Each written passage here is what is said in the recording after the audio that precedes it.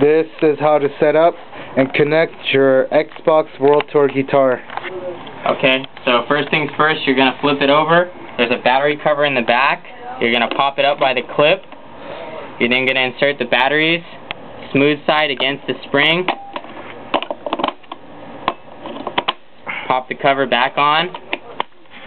You're then going to turn it on with the Xbox button right here. Go ahead and tap that until you should see some lights. You're then going to hold the sync button on the bottom right here, right next to the Ethernet port. Go ahead and hold that down until it just starts spinning right here. And then you're going to go to your Xbox system, and right below where the memory cards are, you're going to hold that button until that starts spinning.